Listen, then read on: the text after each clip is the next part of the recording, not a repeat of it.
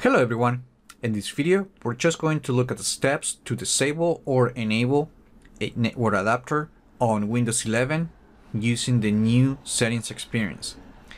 In the past, when you were using Windows 10, you needed to use Control Panel in order to enable or disable a network adapter. And that's no longer the case since that option is now integrated into the new settings experience. So here is how to enable or disable a network adapter on Windows 11, that being a Wi-Fi or Ethernet adapter.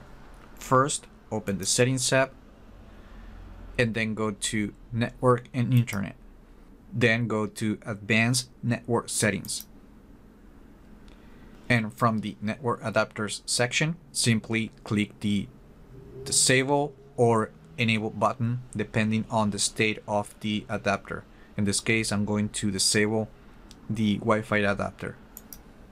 And that's it. That's how you disable a network adapter. And you might not see the button changing to enable the option, but if you jump to another page and then go back,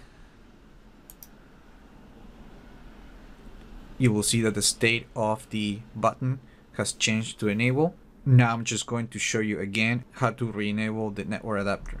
And to do that, you will go to Settings and then go to Network and Internet. Then go to Advanced Network Settings. And then under the Network Adapter section, look for the adapter that you want to enable and just click the Enable button. And that's it. Now the network adapter has been enabled.